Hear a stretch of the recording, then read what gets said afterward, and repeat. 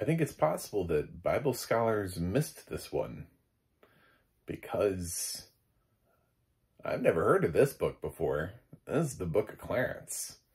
It's written and directed by Gene Samuel, and I bought it because it was cheap enough off of the Apple Store, and it was Sony.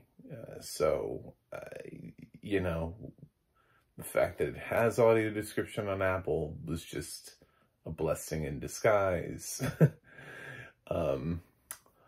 So anyway, rather than figure out whether or not it was ever going to have audio description when it goes to Netflix, probably later, like Gran Turismo, and it took like months for that to get audio description, I just went, nah, whatever. So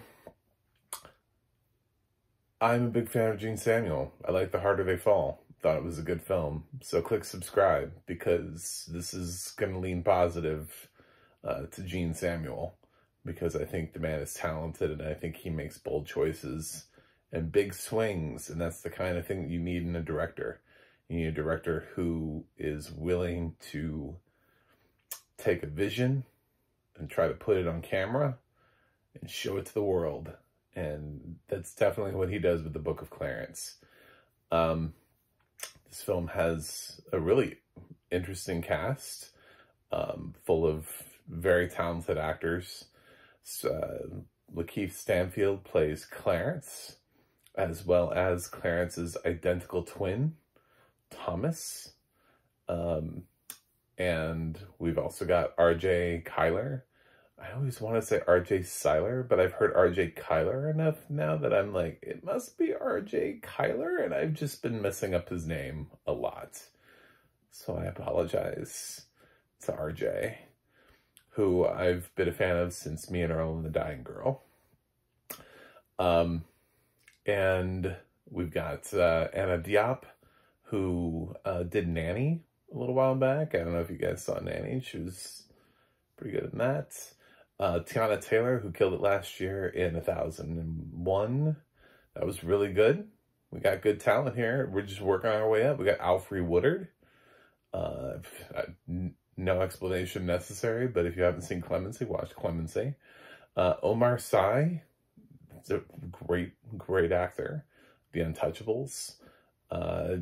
Yeah, anyway, we're stacking the cast. I'm just going through here. James McAvoy. It's James McAvoy.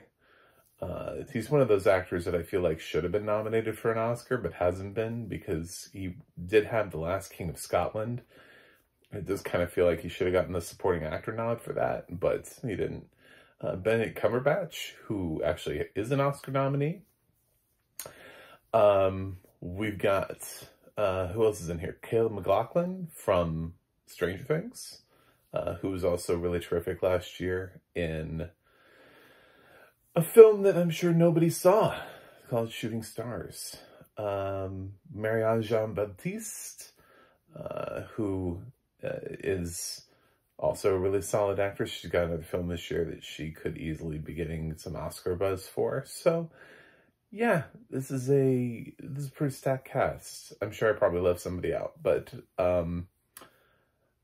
just to give you the rundown of why you should see this film, the cast is pretty terrific.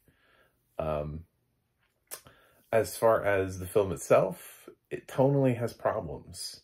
It just does. It's not really sure what it wants to be, and that's probably where Gene Samuel has the biggest problem, is how funny is this supposed to be? How satirical? How is it Mel Brooks-ish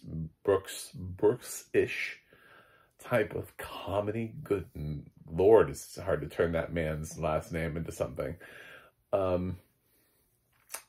Or is it like a little bit smarter, a little bit, it's like Sorry to Bother You, you know, is a little bit smarter, wink, wink, nudge, nudge type comedy. It kind of blends both and mixes it a little bit along with just sort of just telling the story as it is, just like kind of straight storytelling. And because of that, that's sort of where the Book of Clarence kind of gets jumbled, is that it never really feels like it has one consistent tone. It kind of feels like Gene Samuel just kind of went with whatever the mood struck him that day. Or maybe this film just went through a lot of edits. I don't know. But it just doesn't quite flow. It doesn't have the flow to it.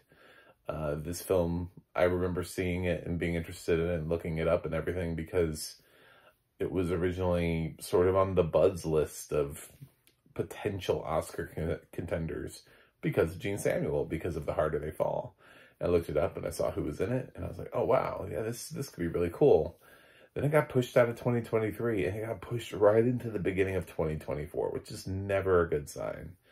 You never want to be one of the first movies out of the gate in 2024. That's a studio just being like, you know what? I don't like you. I just don't. We're breaking up. And they put you in the beginning. It tells the story of Clarence, who's like the identical twin of Thomas, who's one of Jesus's apostles. And he has sort of a, I don't know, not great life. And at first he asks his brother, identical twin, so himself, Lakeith, talking to Lakeith, why can't I be one of the apostles? Why can't I join? And Thomas is like, I would rather quit following Jesus than let you follow him. I'm like, I feel like that's not the point of the message of what Jesus is trying to but anyway, some mixed messaging here because just for me, there were times where I was like, I get that this brother doesn't think his brother is anything, but also does he understand what the point of what he's doing is? Anyway, very weird. He also has some just really hilarious conversations though with people. Like Clarence decides later on that since he can't follow a prophet, he will become a prophet. So he goes and he tries to ask Mary, Jesus's mother Mary, the Virgin Mary, however you want to refer to her in this, how does your son do his tricks? And she just keeps trying to explain to him, they're not tricks, they're real. But he does his miracles. And he's like, yeah, but no, seriously, okay, so how does he do the, what, and he just keeps, and she just, it's a fun conversation because he's so dumb. Basically, he thinks that it's impossible he thinks that the guy must be a charlatan. So he's like, well, I can be a charlatan. And that's kind of where the movie takes off, is he becomes renowned for also being a prophet because he gets his friends together and performs fake miracles on them.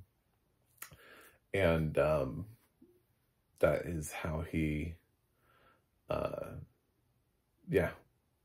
that's how he does it. And he gets a following and people start knowing who he is, and becomes a little bit of a problem for him when Judas starts noticing him. And then you get to eventually see there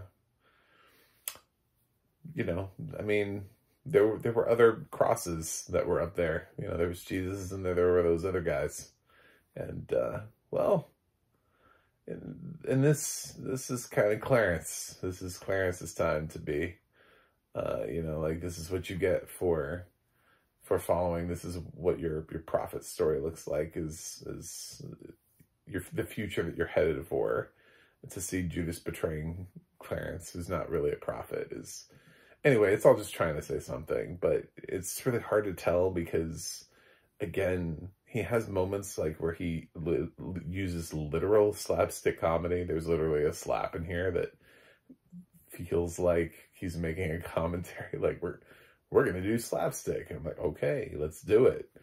And then there's other stuff that's very satirical, stuff that reminds me a lot of the comedy and the humor of Mel Brooks.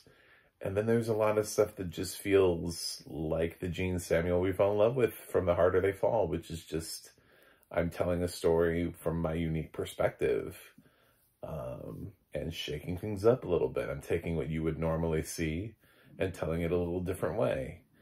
And that's cool. And that's the kind of stuff that I like. But one thing is true. The cast is absolute fire.